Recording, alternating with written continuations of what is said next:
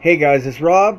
Joseph Martelli just posted a comment, pretty much where he, in a sense, admitted that his whole purpose of going to Augusta, of going to um, Columbus, Ohio, was for his detractors to attack him, so that way he could get them arrested. Because he's like, "Oh, you should have threw a punch at me."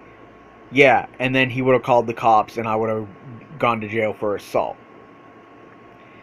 So yeah, he wanted the drunken peasants. He wanted somebody from the drunken peasants to assault him, because then he could have had them arrested. When he ran away, he ran to the police department. He ran to the police department. He knew where it was, and he ran to it. So it's obvious now that the way he deals with his detractors is to try to set them up to get arrested.